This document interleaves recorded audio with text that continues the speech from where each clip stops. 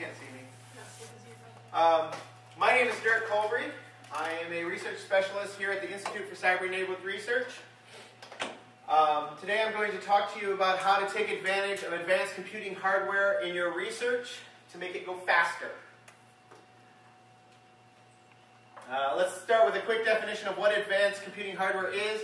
Basically anything more advanced than the laptop sitting on your desk right here, or the desktops you might have in your lab. Sometimes labs will have advanced computing hardware. You'll have a server in the corner or something that you will log into. Sometimes they're at the department level. For example, here at Michigan State, the engineering department has a bunch of computers you can log into, and if you're an engineering student, you have access to those computers. And sometimes they're at the institution level, where here at MSU, that's all in ICER, the Institute for Cyber-Enabled Research. We maintain a bunch of really large computers that all of the Michigan researchers can use. Michigan State researchers, got to be clear. But there are more national resources available to everybody. For example, XSEDE is a national resource, which I'll talk a lot about today. That's sponsored by the National Science Foundation. But most of the large institutions like the DoD, the DOE, all have their own, what we call big iron machines, that if you have allocations or grants associated with those institutions, you can usually get accounts onto those machines. NASA's another one that's pretty big. Then there are also commercial resources. Amazon is probably the most famous. It's called EC2. You can actually buy a supercomputer. You pay money, you log in, and you do your computation. And what's nice about commercial systems is you can get it for free. Not for free, it's paid for. You get it almost instantaneously. There's usually no wait for the big commercial resources. So why do you need this stuff? Well, generally speaking, your science takes too long, right? You want to all graduate. You want to get your research done. You want to get your papers written. That's usually the reason to go port your software or port your research to a large system. There are many reasons why your research is going slow. Maybe you're running out of memory. Maybe you're running out of CPU. Maybe you don't have enough disk space. Maybe you just don't have the software you need. That might be another good reason to switch to a national system. These are all good reasons to go to a advanced computing system. Okay? So this is what I'll be talking about today. If you have questions, please feel free to interrupt. I'm not used to giving talks across universities through the web system, so please wave at me or try to get your attention, and I'll try to answer questions at all sites if possible. So my talk will focus, I'll start talking about who am I and why do I get to give this talk. Then I'll talk about specifically XSEDE, which is a resource that everybody from all the Beacon universities can have access to. And then I'll give you some steps to move, how to take your research and move it into advanced computing hardware. And give you a few examples of what we tend to run on these systems to give you an idea of if your application should be running on these types of big machines. Anybody have any questions before I move on?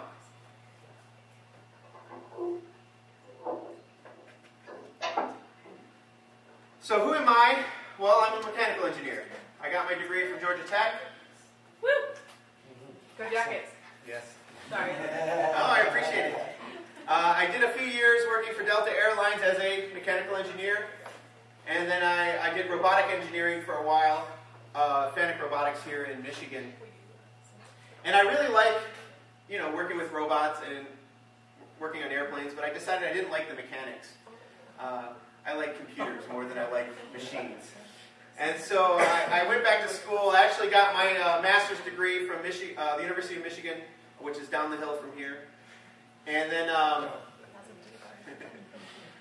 got down the hill, over yonder, for those Southerners. Then I got my PhD here at Michigan State, and my focus was on image processing and pattern recognition. So last semester, those of you who were at the Beacon talk that I gave last semester, I talked about my research in image processing and pattern recognition, specifically my research in image phenomics, which I collaborate with a lot of Beacon faculty on. And I'm a Beacon adjunct, and I like to, my office here is with Beacon, so we're related quite a bit. Although this talk really is not beacon specific, it's computing specific. The reason my job with ICER is to be a computational consultant. Basically, I help you do your research better. So if you have a question, and I'm sorry, I apologize to the other universities because really I'm helping the people here at Michigan State. If you have a question with your research and you're here at Michigan State and it involves computation, you can come to me and I can help you answer that question. I might not know the answer, but I might know who does know the answer. Usually my questions that I do know the answers to is how to make my research go faster on whatever computers. Usually our computers here. We do training, we do grant writing, we do all kinds of stuff to help you. I'm also, and I love this picture, I'm also the XSEDE Campus Champion. I've been an XSEDE Campus Champion, I think, since 2008. The Campus Champion program was started by the National Science Foundation. Universities designate people as a champion for the university. And what are we champions of? We're champions of advanced computing hardware. Basically, my job here at ICER, but on a larger scale. We are all volunteers, the Campus Champions. I say all, I'm actually an exception. But most Campus Champions are volunteers, and our job is to help you do your research, maybe answer questions, and help you get on to resources such as XSEDE. Actually, primarily XSEDE, but Campus Champions will help you with other resources. So the next question is, what is XSEDE? Oh, before I continue, I forgot a step. I just started this month, on January 1st, as an employee of an XSEDE. So I am basically shilling for them now. So this whole advertisement for XSEDE is because I work for them too. I am now I support the Campus Champion program. I'm actually a Campus Champion champion. So my job is to train Campus Champions on how to do their jobs better. And so I just got hired I got a sub-award from them this semester to start this program. So this is actually one of my very first duties as a Campus Champion champion. I like that. I'm going to use that as my title. Campus Squared? Champion Squared. Campus Champion Squared. Okay. And I'll do that. And so that might explain some of my slides. Sorry, a little parched.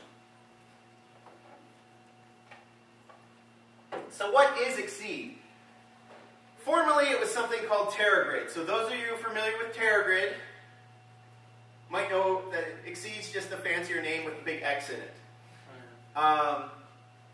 The National Science Foundation awards a grant, and I don't know how often. I think TeraGrid lasted 6 years, which is quite long for an NSF grant. Might have been longer, but I'm not positive. Anyways, and then when TeraGrid was done, a bunch of the people from the TeraGrid program got together. Actually, they submitted 2 different proposals. One group submitted one proposal, another group submitted another proposal, and the National Science Foundation picked their favorite one. It happened to be called XSEDE. And then the National Science Foundation said, do both proposals. And so that's just how it works. And so this is the new, it's a virtual organization. So the idea behind XSEDE is, let's say you're a university, let's say Michigan State. You can apply for a grant for a supercomputer, which we want to do. All right? You can apply for this grant, and the National Science Foundation says, yes, you are doing a lot of interesting research. We will give you a supercomputer. But there's a huge, large caveat on that, and it says, if we give you this big supercomputer, if we give you all the money to build this supercomputer, you have to share it with everybody in the United States for free. That's the condition, because the National Science Foundation supports research across the United States. Their deal is if they help you install a big supercomputer, is that you have to share it. So how do you share it? Well, since the National Science Foundation funds many different supercomputers, they don't want a different way of sharing every different type of supercomputer. It can get very confusing. So they made the XSEDE organization as to be a virtual organization, one place to go where you get access to all the different resources. Okay? That's XSEDE. And there's a lot. There's actually a bunch of new ones that are not updated on this slide. Stampede is one of them. And that's the basic idea behind it. So what kind of research do they support? Well, officially, anything that NSF supports, any research the National Science Foundation supports, can run on the XSEDE supercomputers. Though XSEDE itself as an organization doesn't limit itself to only NSF-funded research. They'll fund any research as long as they have the resources to support it. And when I say fund, they're not actually paying for the researchers to do the research. They're giving researchers CPU hours on these large machines. So last year, actually this is now 2 years ago, they allocated 2 billion CPU hours, approximately, with 1,400 allocations and 350 institutions. And gives you this slide gives you a general idea of where the types of research is going on. But there's a lot of other research in these categories. Yeah, go ahead. In that slide, so those numbers are not determined from above, are they? It's dependent on who applies. Yeah, it does depend on who applies. Generally speaking, physics has always been a big player, and so they happen to have a lot of grants.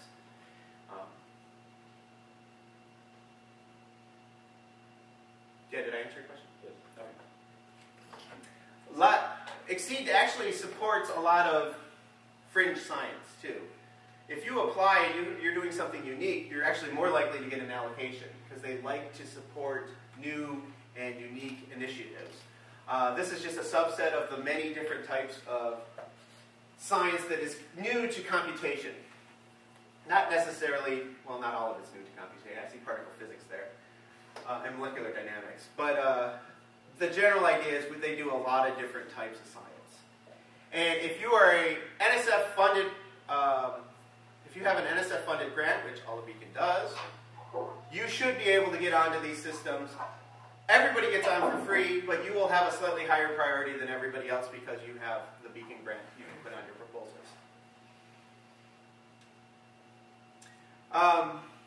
So gaining access to resources is all about allocations. You have to get an allocation on a resource. And there are many different types of allocations. The first type is called the Campus Champion. All the Campus Champions are given a small set of allocations on a variety of the hardware. And what we do is, with our allocations, is that we make it quick and easy for you to try things out. So if you want to try something out on Ranger, for example, you can say, hey, Dirk, I want to try my code, see if it runs fast on Ranger. I can give you access to my allocation in just a couple of days, and you can be running on Ranger. But I don't have a lot. I can't share you too many of my CPU hours because I have to share it with everybody. They also give away startup allocations, which are a quick and easy way to get on. There are education allocations. So if you're teaching a class and you want everybody in the class to get on a supercomputer to do an experiment or a lab or homework or something, you can get an education allocation. Those are actually quite easy to get. We got one for Beacon 2 years ago, I think it was, maybe 3. Can't remember. We were trying to run a Vita, and unfortunately for that allocation, I picked the wrong resource. I was new to it, and I picked the Steel resource, and I should have picked a different one because the way the class worked and that resource worked, it was hard to get jobs done. And we ended up bringing the entire class and using the HPC instead. Now, if that is your only experience with XSEDE, that was my mistake. Okay, so if you want an educational education, you say, oh no, XSEDE sucks. That was because I made a mistake. I actually think now that I know more about it, we can do a better job. The majority of resources are acquired on these machines using something called an XRAC. XSEDE Research Allocation. And these are large, up to 10 million CPU hour allocations that you get for 1 year. And you have to renew it every year. But to get these, you have to submit a 10-page, basically, proposal. And they only review those proposals every 4 months. So they're pretty big. And usually there's a... Oh, they're all free. Catch that? Free. But you do have to get accepted. And generally there's a 3-step process. If you have a campus champion, which everybody here does, and frankly I don't mind sharing with the other universities of Beacon too if you don't have a campus champion, I can get you on an account really quick and you can test your code out. Immediately after we do that, I'm going to tell you to submit a startup allocation. That's $200,000 CPU hours you can get within 2 weeks. So basically my Campus Champion will hold you over until those 200,000 start, and then you can start running some experiments. The 200,000 CPU hours are meant to get your feet wet on the machine, learn how long it's going to take to do your research, so that you can write a proposal to get an XRAC. It's basically a stopgap for the 4 months between the XRAC proposals. And once you get an XRAC, you got lots of CPU time, and you should be able to write all types of really wonderful papers and get a Nobel Prize. And what else? What other goals do we have? Oh, graduate. Graduate is important. That's the basic idea. There are other types of allocations. They're smaller, but XSEDE supports a lot of different types of resources, not just hardware. Hardware is by far what we are most known for, but there are other things called portals, where you can, is also kind of a hardware allocation, but it's a social media, kind of like Facebook, but for your research domain. And researchers can get together, create a portal, and share ideas, share algorithms, and actually submit jobs on the portal to a machine in the background. They're really quite powerful. There's also training and testing. If you're doing research in high-performance computing, you can get an allocation on FutureGrid, which is kind of different than everything else. It's a virtual machine. And there are many other allocations. One of the allocations I want to point out is something called ECSS, and I apologize because I have no idea what ECSS stands for. I know what it means, I just don't know what the letters stand for, because it's an acronym. But ECSS is user support. So if you get an allocation on, let's say, Stampede, which is one of the newest machines on the system, and you just don't know how to use it, or you've ported your code to it and it's not running as fast as you want it to, well, first thing you should do is talk to me, because maybe I can help you. But if I can't, we can apply for an ECSS, and we can actually get people from TAC, which supports Stampede, and they will help us get your code optimized. And so that's one of the allocations, is not only hardware, but actually you can allocate for people. You can actually get people to help you on your research, which is really nice. Okay, I did a quick search of our Campus Champion website. I was assuming all the Beacon universities would have Campus Champions, but I was wrong. Only Michigan State, we have 2. We have me and Ben Ong, and we sit next to each other just down the hall. Most of you know us, at least here. I looked at the other ones. The only other one to actually have a Campus Champion is University of Washington. I don't know Jeff Gardner, but he was listed on the website. So he is your Campus Champion if you were from University of Washington. He is like me, but there. And then the only other thing, it actually surprised me, University of Texas at Austin doesn't have a Campus Champion, but they have one of the biggest supercomputing sites. So my guess is they probably don't need a Campus Champion. If you have a question, you can just walk to their site and ask them if you were at University of Texas. So TAC, Stampede, which I've been talking a lot of because I think it's an exciting machine, is at TAC. They're a very large part of XSEDE. And the other 2 universities don't have Campus Champions, I'm sorry. If one of you would like to become a Campus Champion, contact me, we can arrange that. Or if you just need to talk to someone about XSEDE, you can always talk to me. Any questions? Okay, that was my I like XSEDE. you, Dirk. What? I didn't hear that. I like you. Okay, yeah, just send me an email. So that was my advertisement about XSEDE. It's a great program. It's a great way to get resources beyond what you can get maybe locally. And actually, once you graduate and you're used to using all the wonderful resources we support at ICER, and you go to your new university and you go, I wish I was back at Michigan State to use ICER, you can say, oh wait, I remember Dirk said I could get access to XSEDE for free. Alright, so what is this stuff? Here's the procedure to getting more work done. Okay? First thing you got to do is connect to your resource, whatever resource that is. You might need to get an allocation as part of that process. Then once you're on your resource, you have to determine what software you need. Maybe it's software you wrote, so you have to transfer those files into that computer, figure out how to do that. Maybe it's using software already available on that computer, and you just need to transfer whatever input data you need. Once you've got all your files transferred, you might need to compile your code. maybe. And then you want to test, usually on something called a development node, a login node. You test your code, see how it works. And then on all these machines, you write a submission script. Basically, it's a list of resources that you want to use, how long it's going to run, and what do you want to do in that job. Then you submit a job, it goes into a batch system, it runs on the supercomputer, and when it's done, you write your paper and you graduate. Yes? Is the submission script similar to the one we use here at? Okay, submission scripts, we use something here called a portable batch system. It's very common. Most sites have a variation of PBS submission scripts, but they're not guaranteed to. There's another one called Slurm. I know that that's what they use on Stampede. It's different. It's similar. The concept is different, but the syntax is a little different. I've had submission scripts I've written here and just ran perfectly fine in other systems by adding like one line, like my allocation number. But it varies on the different resources what the scheduling system is. And if you need help with that, you can contact me. Their actual website's pretty good about explaining the nuances between them. Any other questions? So if you need a third-party software to run, say, finite element or some CFD solver, and if you don't have it in the source, then how do you proceed? Well, there's two types of third-party softwares. There's open source. If they don't have it, you can install it. Or if you can't, they can install it for you. Usually, users can install it in your home drive, no problem. If it's a commercial software, that's the harder one.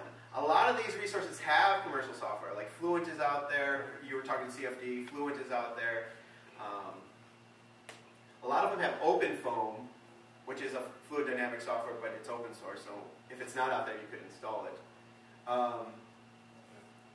If you have to pay for it, it's a different level of complexity, because it depends on the licensing of the software.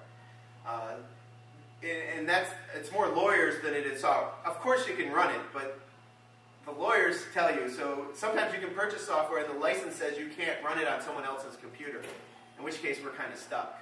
But we do have MATLAB running on some of these machines. There's Abacus, there's Fluent, there's a lot of available software. Not all of them have everything, but there's actually a tool on their website that you can say what software you want to use, and it'll tell you all the machines that have it. Good question.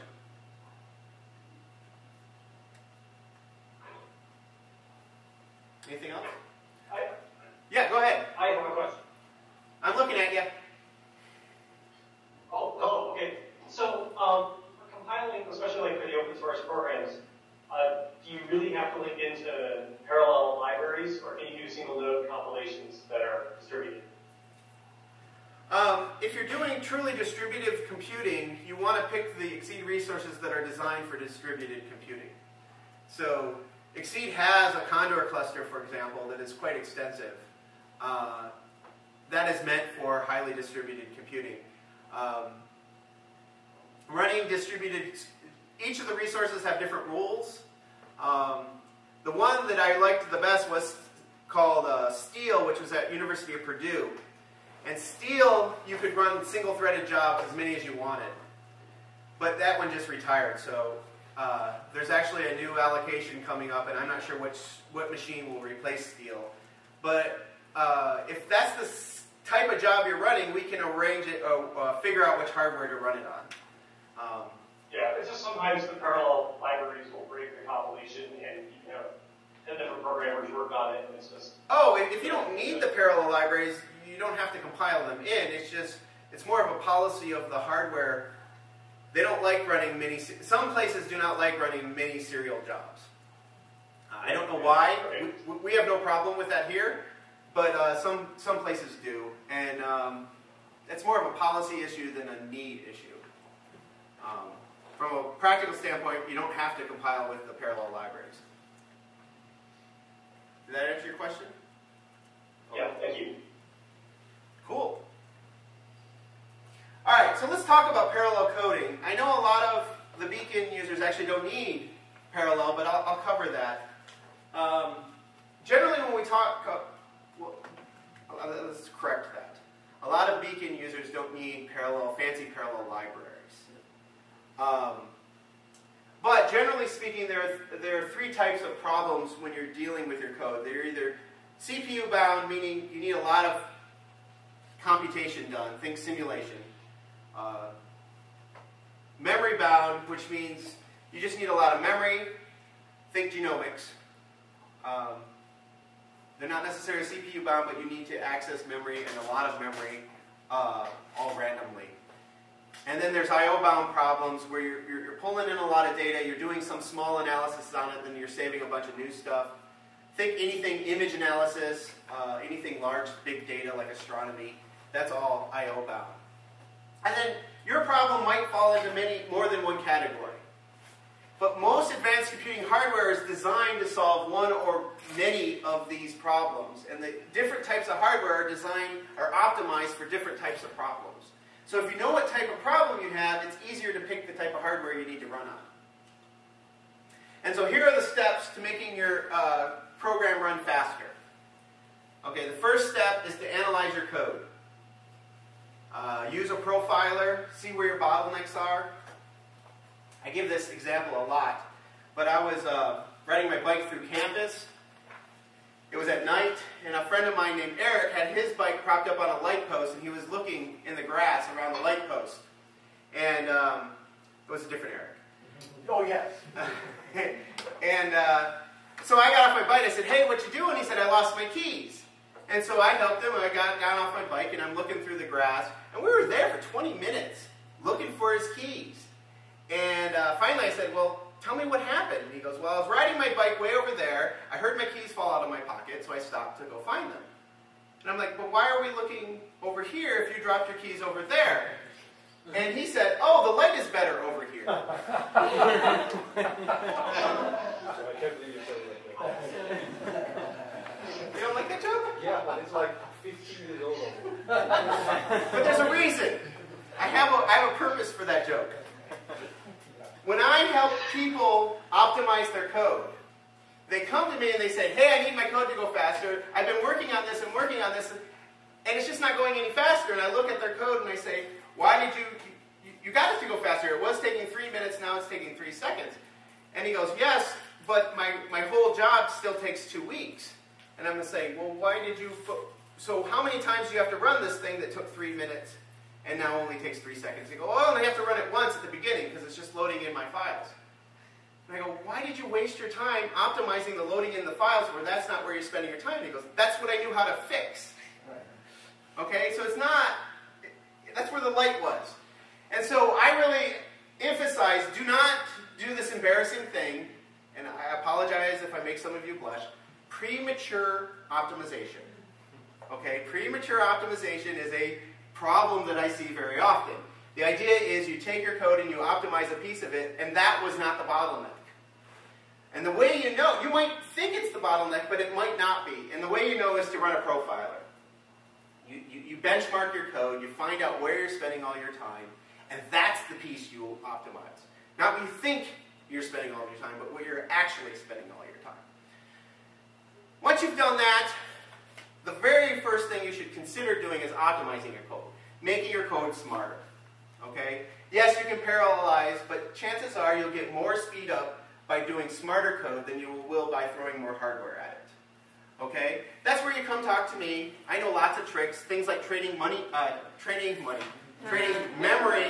for time. You give me some money, I don't know. The idea here is if you do a calculation, the exact same calculation over and over and over and over and over and over again, well, do it only once, save it in memory, and the next time you need to do that exact same calculation, which would get the exact same result, you just read it out of memory. That's called trading time, memory for time. And there are lots of ways you can do that in your code to make it optimized. So that's definitely your first step. That's where you're going to get your most bang for your buck. But there's going to be a point at which it's a rabbit hole you're going down where you're optimizing your code. And sometimes it's just better to just throw more hardware at it. So we're going to talk about parallelization. And in parallelization, you want to look for loops. Look for pieces of your code that you can run at the same time that won't interfere with each other. So That's the idea. And there are three types of parallelization that I like to point out that runs on advanced computing hardware. The first one is called pleasantly parallel. Some people call this embarrassingly parallel, but I am not embarrassed by it at all. So it's a pleasant thing. If your problem falls into the pleasantly parallel, that's the easiest one to solve. There's loosely coupled and tightly coupled. So presently parallel, the idea is you have a bunch of tasks and they're completely independent from each other. From beginning to end, they don't need to talk to each other. Beacon is a great example of pleasantly parallel. If you are running a search through a genetic space and you want many, I got to use the right terms, a very large population, you want to make your population bigger, you just run it on more machines. That's the general idea of pleasantly parallel. And that's a loosely coupled problem. There's no communication whatsoever. The hardware designed to do this are highly distributed hardware. Things like Condor is excellent at doing pleasantly parallel. XSEDE has a lot of different hardware that can run pleasantly parallel jobs, so come talk to me and we'll see what you're doing. We actually have one XSEDE user in the room who's running pleasantly parallel jobs from Beacon on one of the XSEDE computers. So it's a Condor machine, right? You're running in Condor. Excellent. Then there's loosely coupled problems. These problems, you have a master process and it distributes the work to a bunch of worker nodes, and they are independent of each other.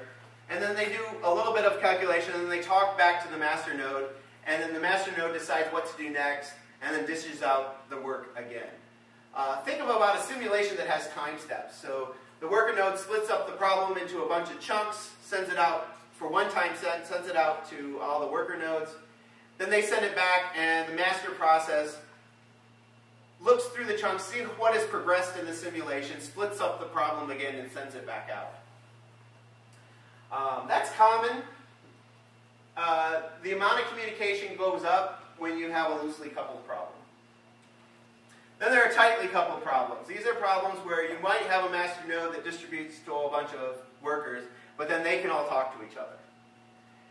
And the more communication you have, the more powerful computer you need, especially the bigger the simulation you need. And the fastest type of communication is called shared memory communication. That's where you're passing information on memory in a computer where multiple CPUs can read the same piece of memory. Memory is very fast, so there's a lot of shared memory parallelization, but it has a limit. You can only go as big as the computer that has the largest computer that has shared memory. So for example, here at ICER we have a very large machine. It has 64 cores and 2 terabytes of memory. That's a pretty big job. You can go from 1 core up to 64. They communicate through shared memory, and lots of fast, really great parallelization can happen. But it doesn't scale indefinitely. You can only scale it to the size of the system. And a loosely coupled, you can actually scale bigger usually using something called a message passing interface or a network communication, where you're communicating between nodes through a network. And that's a little slower, but you can go much bigger.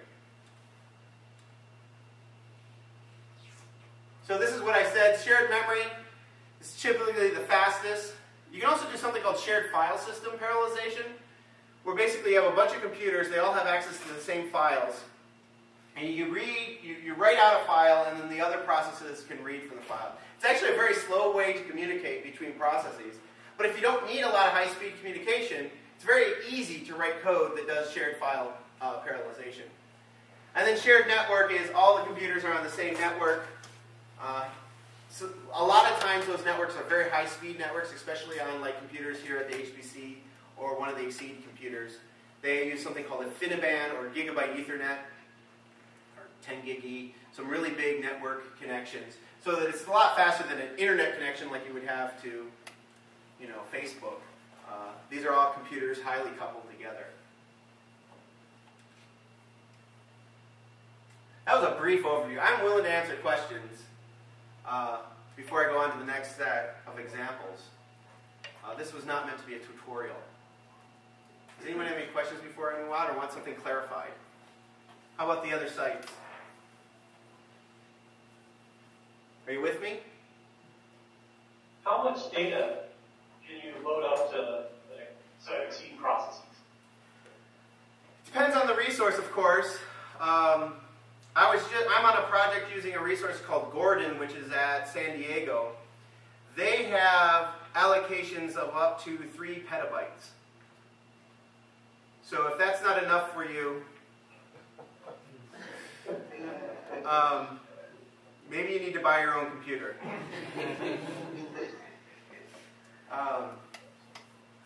Most allocations are not anywhere near that large, but they have the capacity to handle that.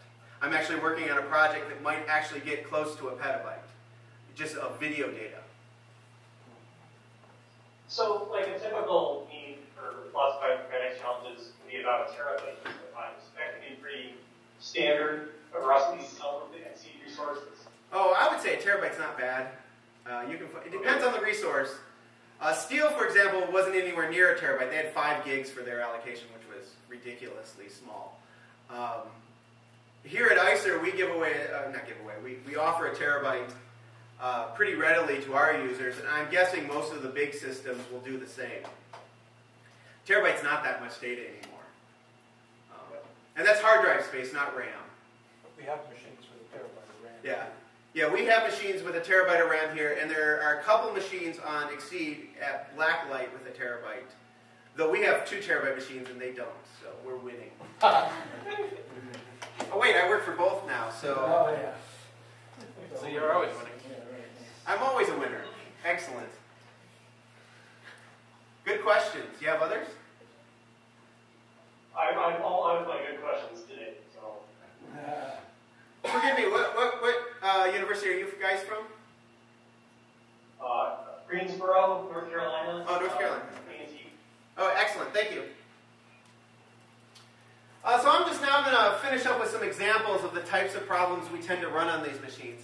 Now, like I said, there's a lot of new research going out there, and your research might fall into different categories, but I like to generally throw a large net and say that there's three is always a good number, 3 basic types of problems that get run on supercomputers or advanced memory machines. Those are boundary simulations, data analysis, and search problems. And I would argue that most problems fall into one of those 3 categories or overlap those 3 categories. So a boundary problem is, the basic idea behind a boundary problem is you have some sort of simulation and you chop up the virtual world that you've built into chunks. And those chunks might be in 2 dimensions, they might be in 3 dimensions, and the analysis you want to do for each time step happens locally inside each chunk. That's where your parallelization comes in, is inside one of these little boxes. And then at every time step, every box trades information with its neighbors. And then the next time step happens. And so during a time step, you ignore all your neighbors and you just calculate what happens in your box. And then at the edge of the time step, you trade information with your neighbors and you go on the next. That's considered a boundary simulation. It's very common. It's actually probably one of the most common large-scale types of simulations that go on these machines. There's all types of problems that fall into this. Fluid dynamics, finite element analysis are big ones, molecular dynamics, weather simulations, those types of things. They're big, big simulations that fall into boundary simulations. Generally, these are systems of partial differential equations, though not always. Generally, they're very large partial differential equations, which happens to be mathematically equivalent to an inverse of a matrix. So a lot of what we do is inverse very large matrices, though not all. And I'm curious, the other sites, can you see my video or not? Yes. A little choppy, maybe? This is a video of one of our researchers here who simulates, using hydrodynamics code, how stars are formed. Really cool stuff. And all done in very large-scale boundary simulations. These problems tend to be tightly to loosely coupled. I mean, during each time step, the thing in your box can ignore its neighbors pretty much, but there has to be a lot of communication. And if there are a lot of time steps in the simulation, there's an awful lot of communication. There are problems that can be solved on specialized hardware. Actually, you pick a type of hardware and there's someone who's tried to solve a boundary problem on that, or tried to solve a boundary problem on that hardware. Here's an example of a hydrodynamic simulation that's actually simulation the formation of our entire universe. I love that. And this particular simulation is zooming in on a piece that creates a spiral galaxy that looks a lot like our own spiral galaxy. And so with this research, they were able to possibly see how our spiral galaxy was created. Pretty neat stuff. Data analysis is my second type of problem. You have very large, or maybe even not so large, set of input files. You have to do some sort of computation on them, find some features, count something. There's all kinds of things that happen. And then you output the results of what you're looking at. I do a lot of image analysis, so all my examples are image analysis. This is all just data analysis, where you have lots of data, you crunch it, and you pull it out. Think Google is a big data analysis problem. It's probably one of the largest parallel prof jobs going on in the world, and it's a big data analysis problem.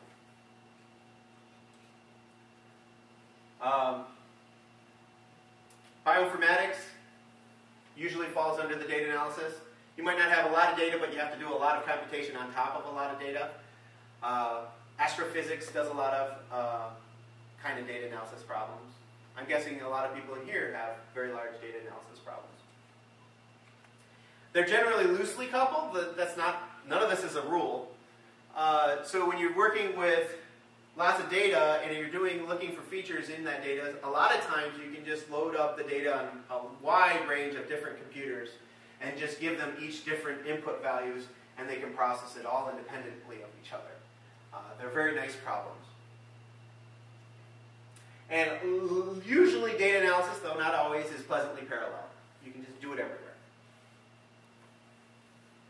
The biggest problem I see is that it's I/O bound, or in the case of bioinformatics, memory bound. That just means that you have to pick the right hardware to do the problem you want to do.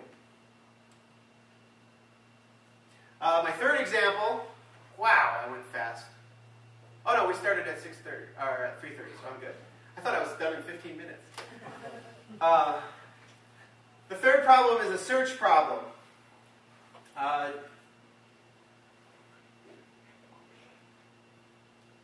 There's different types of search problems. There's brute force search, there's Monte Carlo search, there's different types of search problems.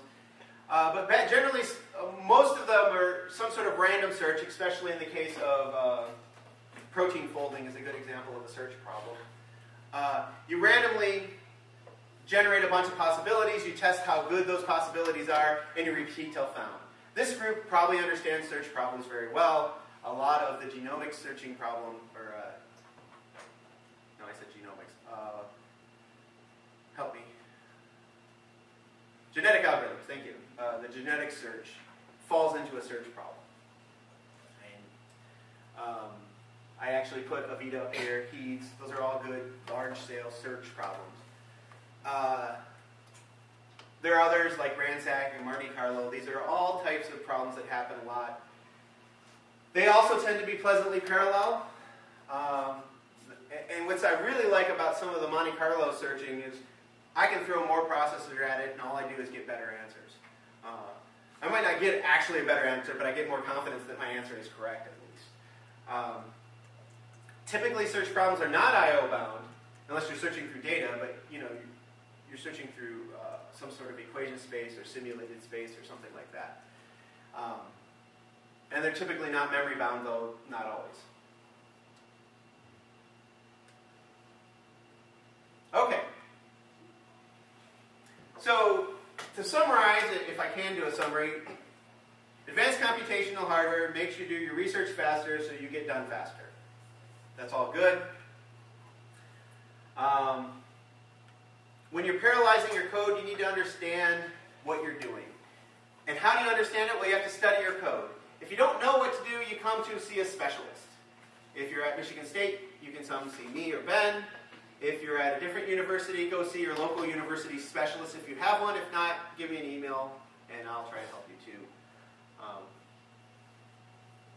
That's the general idea. Does anyone have any questions?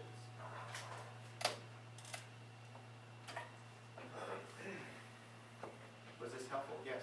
You find the whole workshop on XSEDE? An XSEDE workshop? Wasn't planning on it, but we could. If you want to use XSEDE, come see me. It's not much, it depends on the hardware, but it's usually not much different than using our local system. So an XSEDE workshop might be cool, but I would find more benefit out of doing an HPC workshop of local resources and then only move the people to XSEDE that need more than what we can offer locally. Or that want to use advanced computing later in their institutional life, once they leave here. I don't understand the question. I mean, we can use the HPCC here, but when Yes. we leave MSU, we need to use something like this. Yeah, and you can find a lot about XSEDE on the XSEDE website if you go someplace you don't know. I mean, it's a virtual organization. There's no one place that it's located. And so wherever university you go to, if they don't have a representative of XSEDE, well, you can just log onto the website and you can find out more about it. And if you're really lost, you can email me back and I will be happy to help you.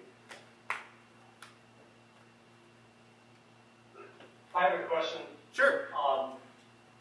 Does it support any cloud-based protocols? Cloud-based what? Protocols. Protocols. FutureGrid, which is one of the XSEDE resources that is actually a cloud resource. FutureGrid is not its own machine. It's actually a cloud machine that is running on many of the different XSEDE resources. So you can do virtualization with FutureGrid. If you wanted to spin up your own virtual machine and run it off on 100 different computers, you theoretically could do that through FutureGrid. None of the XSEDE resources specifically offers a cloud resource, but it's becoming very popular. And my guess in the next round of resources, based on the success of FutureGrid, that it truly was a correct name is now a lot of the resources will do exactly what FutureGrid is, which is basically a cloud-based resource. So the idea behind a cloud, for those of you who don't know, there are lots of definitions of cloud, but the one that XSEDE chooses to use is that you can have virtual environments where you spin up your own cluster that has your own operating system on it that's yours, and that is a dynamic system that can spin up and spin down dynamically in a cloud-based way. And XSEDE's trying to head that direction, but only resource we have is really FutureGrid right now. So if you're doing research in that or you find that valuable, it's actually, FutureGrid might be the way to look at it. Was there a specific task you were trying to do?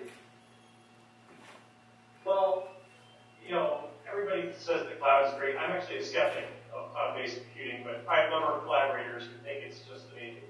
So, just thought I'd ask. Go ahead.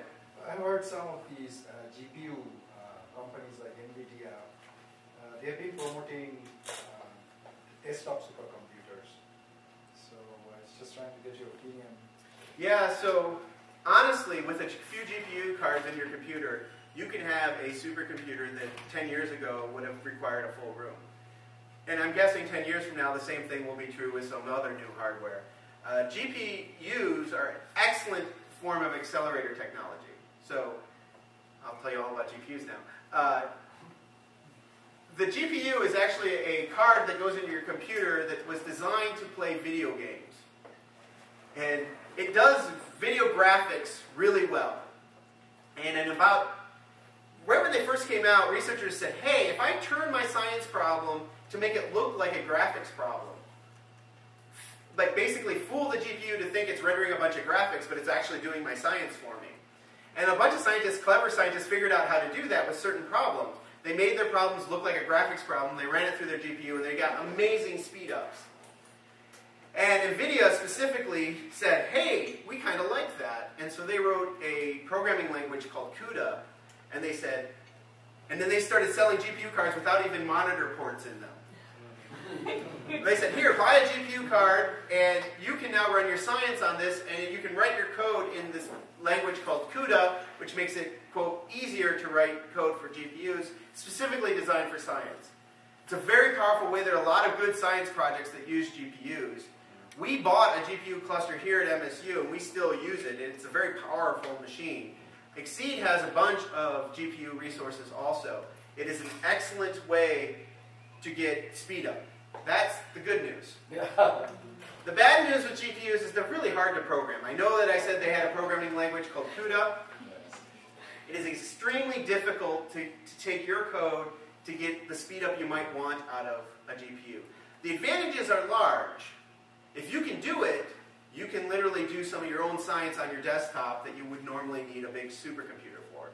So, and then if you had a supercomputer with a bunch of GPUs, you can even do that much more science. So that's a big advantage, but it's really hard to get your code to look like a graphics problem. And that's essentially what you have to do. Intel just came out this month with a card that acts sort of like a GPU. It's called a Phi card. GPUs have like 300 cores on them, but they're special graphics cores, and they don't act like anything you're used to. The Phi card has 61 cores on it, and they're all called x86 cores, which essentially are the same thing as in your laptop. So you have a 61-core card that you can write code. You can take your code that you wrote for your laptop, compile it, and run it on a Phi card without making any changes. Now, I'm not saying that's going to make it run faster. You still have to do a lot of complex programming. But if you have a problem you want to try out on an accelerated card, it will take you at least a week, maybe 2, to get it running on a GPU the first time. To get it running the first time on a Phi card, it will take you 10 minutes. And then you can spend the rest of your time optimizing that code. I really am excited about Phi cards. The Stampede thing that I keep bringing up is a brand new cluster that has Phi cards. It's at TAC. It's an amazing machine. I know that here at ICER we're planning on getting some Phi cards immediately soon. It's a neat technology that I say doesn't replace GPUs because GPUs still have more cores, but goes side by side to GPUs. And really, I haven't played with it enough, but my feeling is if you optimize your code to work on Phi, it will actually be easier then to move to GPU. It will kind of be a stepping stone. That's my opinion, but I haven't tested that yet. Good questions.